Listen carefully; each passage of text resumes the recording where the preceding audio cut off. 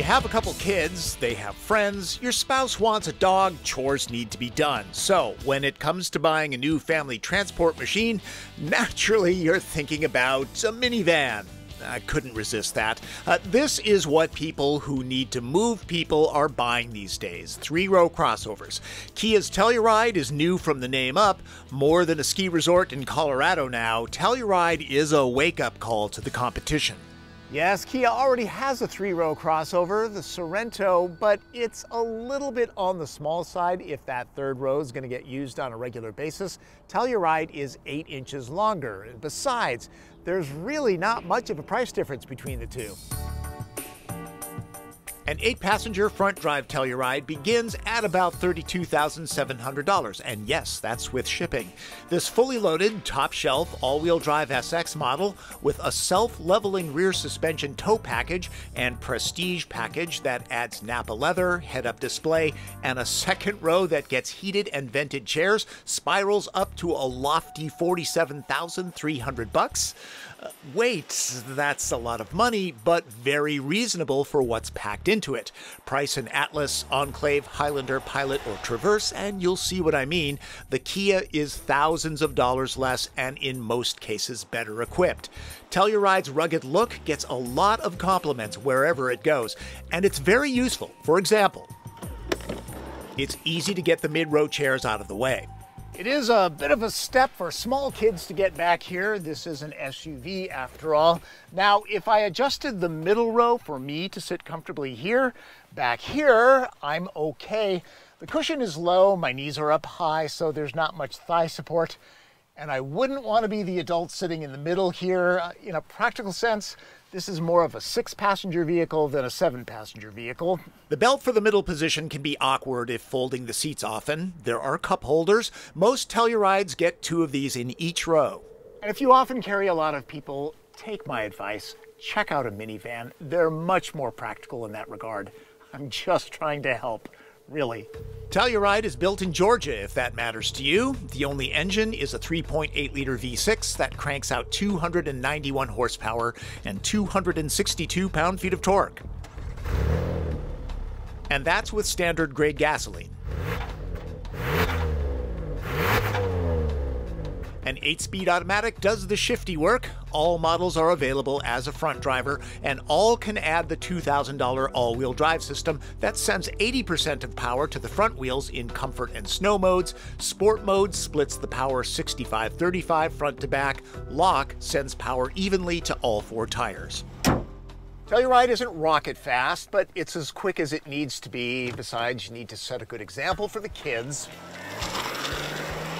0 to 60 in 7.5 seconds should be plenty, and face it, you're probably going to be stuck in traffic anyway. If you're thinking about pressing Telluride into road trip duty on a regular basis, you could do a lot worse. Moves down the highway very nicely, and it's fairly quiet. I put some 450 miles on this Kia and enjoyed it quite a bit. There was a lot of highway traveling. I saw an average of 23 miles per gallon. Not too shabby for a big boy with a squared-off shape. The ride quality is on the firm side. The benefit to that is when you sling this into a corner, body movements are very nicely controlled. The downside is that it might be a little bit too firm for some people. Check it out on your test drive. Telluride never begs to be driven hard. It's not as much fun as Mazda's CX-9, but it's always composed, and it feels trim from behind the wheel, like it's a size smaller than it is. Remember Honda Lane Watch? When signaling right, the blind spot would show up in the monitor here. Well, this Kia has something similar. If I signal right here, it shows the blind spot, but also when I signal left, there it is again. I actually find this setup less distracting to use. And it's hardly the only tech that's stuffed into this rig. Telluride comes standard with a suite of active electronic safety technology that Kia has dubbed DriveWise. It includes adaptive cruise control, lane keep assist, and automatic emergency braking with pedestrian detection. The top 2 trim levels get something called highway driving assist. Now, as you can see, I can keep my hands off the wheel for a remarkably long period of time. This system paces traffic ahead, really locks you into the lane. It doesn't ping pong around. It's very confident. And you can take gentle corners pretty confidently, but after about 10 or 15 seconds, it really wants your hands on the wheel, which is smart. The system can recognize speed limits on federal highways and adjust speed accordingly. Also, a camera tracks vehicle lane changes, and if it senses another vehicle, it brakes the opposite side's front wheel to help steer away from it. Overall, this is impressive. This being the top-line SX, you would expect an attractive cabin. Kia delivers here. It's not real open-pore wood, but it sets a nice Audi Q7-esque vibe in the cabin, or Land Rover. If you've never experienced a heated wheel, it's nice. It's hard to photograph, but there's ambient lighting front and back. Let the kids choose the color. My biggest gripe is that buttons on this silver strip are hard to read in the daytime. A little bit more contrast here, Kia.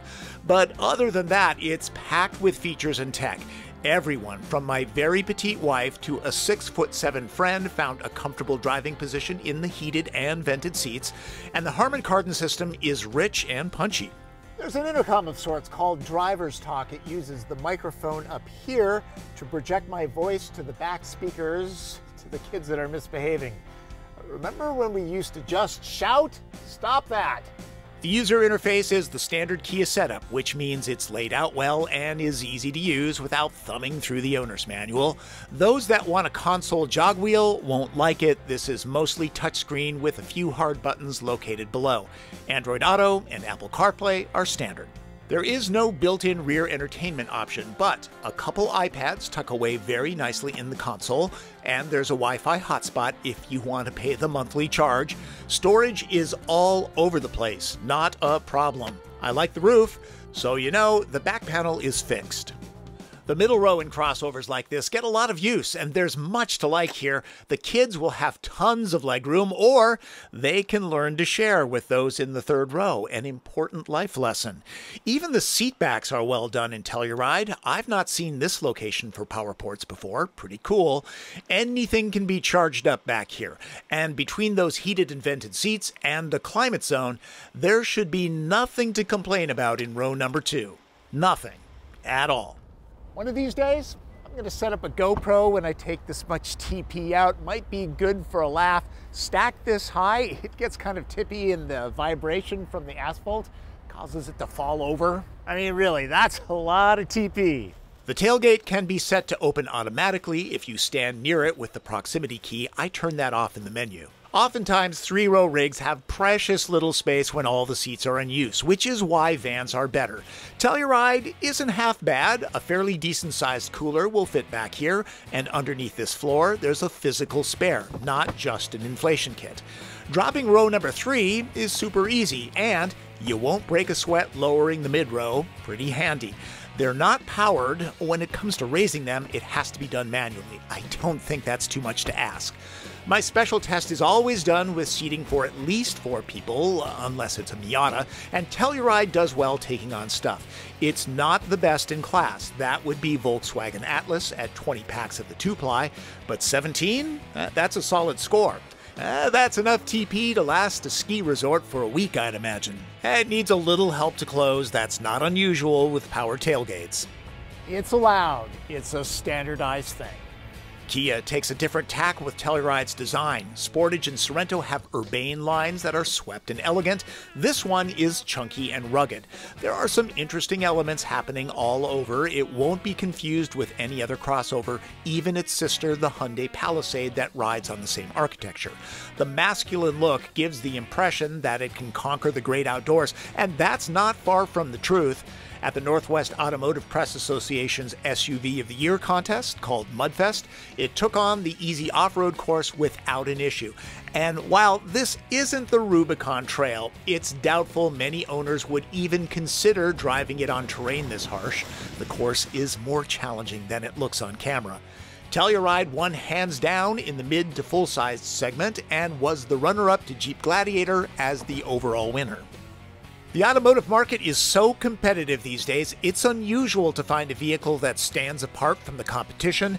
Telluride is a rare example. It's priced right, looks great, drives well, coddles the family, is stuffed with tech and safety features, and even has competitive fuel economy.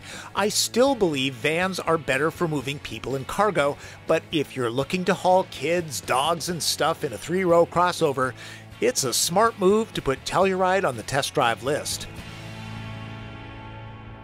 So, obviously, I like the Telluride, and whenever I write up a positive piece like this, well, basically I second guess myself and go back to my notes and the video I shot to make sure that I'm not missing anything.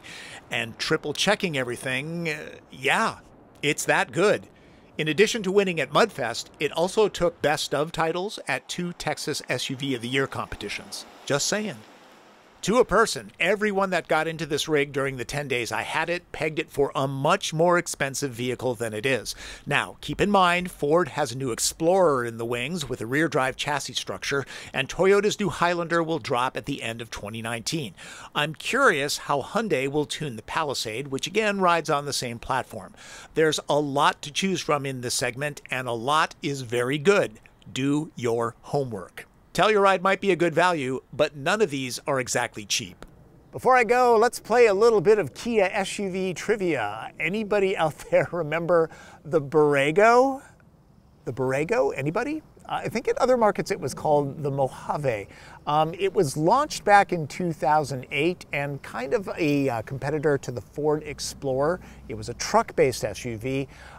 Launched just in time, in fact, here in the Pacific Northwest, for $5 a gallon gasoline and the financial meltdown. So really, it was actually a pretty good vehicle, just a victim of timing. The Telluride, I see the timing as being pretty good timing. I think people are going to snap these things up. That's Driven. I'm Tom Voelk. Thanks for playing trivia with me.